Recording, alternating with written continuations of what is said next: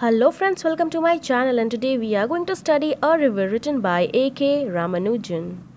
So, in Madurai, city of temples and poets who sang of cities and temples, every summer a river dries to a trickle in the sand bearing the sand ribs, straw and women's hair clogging the water gates at the rusty bars, under the bridges with the patches of repair all over them.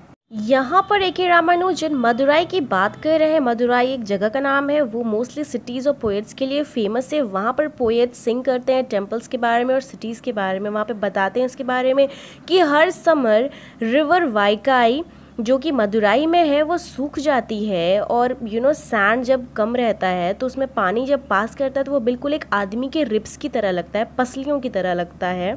Straw मतलब घास, जो सूखी घास है, और women's के hair जो जाकर वाटर गेट्स के पास क्लॉग कर गए हैं और पानी वहाँ पर पास नहीं हो पा रहा है ठीक से, ना वो पास हो पा रहा है क्योंकि पानी की बहाव काफ़ी कम है, क्योंकि यहाँ पर ट्रिकल का मतलब कम बहाव वाला पानी। The wet stones glistening like a sleepy crocodiles, the dry ones shaven water buffaloes longing in the sun. The poet only sang of the flood. He was there for a day when they had the flood. People everywhere talked of the inches rising, of the precise number of cobbled steps run over the water rising on the bathing place, and the way it carried off 3 village houses. A.K. Ramanujan यहाँ बताते हैं कि जो stones जो river के पास है वो wait है, वो शाइन कर रही है, ऐसा लग रहा है दूर से कि क्रोकोडाइल सो रहे हैं, लेकिन जो ड्राई स्टोन्स है, सूखी हुई स्टोन्स है, उसको देखने से लग रहा है कि बफलो सन में आराम कर रहे हैं, सन बाथ ले रहे हैं। और कोई भी पोएट यहाँ पे ऑब्जर्व नहीं कर रहा है कि यहाँ पे प्रॉब्लम क्या है, सीन क्या है। भाई यहाँ पे सब फ्लड के बारे में पोएम सिंग कर रहे हैं या कोई गीत गा रहे हैं। पुराने पोएट्स जो भी आते हैं यहाँ पर वो फ्लड के बाद वाली जो सीन होती है उसको डिस्क्राइब करते हैं, उसकी ब्यूटी को डिस्क्राइब करते हैं, लेकिन फ्लड के वक्त की चीज़ को डिस्क्राइब नहीं करते हैं क्योंकि वो काफ़ी भयावह होता है। यहाँ पर पोएट जो है वो सिर्फ एक ही दिन के लिए आए हैं और एक दिन में आकर इन्होंने इतना कुछ देख लिया।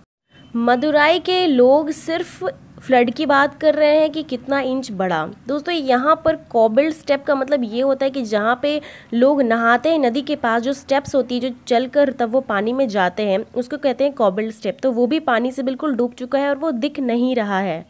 And the way it carried 3 village houses, 1 pregnant woman and a couple of cows named Gopi and Brinda as usual. The new poet still quoted the old poets, but no one spoke in verse of the pregnant woman drowned with perhaps twins in her, kicking at blank walls even before birth. He said the river has water enough. यहाँ पर A.K. Ramanujan कहते हैं कि पिछले साल जो बाढ़ आई थी उसमें 3 विलेज के घर, एक प्रेग्नेंट वुमेन और 2 गाय जिसका नाम गोपी और बृंदा था, वो सब बह गए। लेकिन पुराने पोएट्स जो थे कोई भी इसके बारे में जिक्र नहीं किया अपने पोएम में। यहाँ पर पोएट ज़रूरी नहीं समझे एक प्रेग्नेंट वुमेन के बारे में डिफाइन करना। ऐसा लग रहा था कि वो नोटिस ही नहीं कर रहे हैं कि कोई डूब भी रहा है, कोई प्रेग्नेंट वुमेन डूब भी रही है, वो ऐसे इग्नोर कर दिए कि किसी की लाइफ जा रही है और उसकी लाइफ जा रही है जो अभी तक पैदा भी नहीं हुआ। प्रेग्नेंट वुमेन के पेट में 2 बच्चे हैं, ट्विंस हैं। वो लोग अपनी माँ के कोख में किक कर रहे हैं कि कोई उन्हें बचा ले, लेकिन एट लास्ट उनकी भी डेथ हो जाती है, वो वहाँ से बाहर नहीं निकल पाते। बच्चों को पता था कि वो डूब रहे हैं, लेकिन पोएट ने ज़रा सी भी इम्पोर्टेंस नहीं दी। ये रामानुजन कहते हैं, He said the river has water enough to be poetic about only once a year, and then it carries away in the first half hour 3 village houses, a couple of cows named Gopi and Brinda, and 1 pregnant woman expecting identical twins. दोबारा यहाँ पर poet ने ये line लिखा है और फिर कहते हैं कि फ्लड साल में एक बार आता है। तो पिछले साल जो आया था उसमें हाफ एन आवर में ही 3 village houses, couple of cows named गोपी और बृंदा, एक प्रेग्नेंट वुमेन जो कि ट्विंस को एक्सपेक्ट कर रही थी, वो सब ले गया बहाकर। With no moles on their bodies with different coloured diapers to tell them apart. जो प्रेग्नेंट वुमेन है वो वैसे भी पानी में डूब चुकी है, उसके पेट में 2 बच्चे हैं और उनको आइडेंटिफाई करने के लिए यहाँ पर मोल्स बताया गया, जो कि उनकी बॉडी में कोई मोल्स नहीं है, लेकिन उनको डिफ्रेंशिएट करने के लिए डायपर्स का यूज़ किया गया है।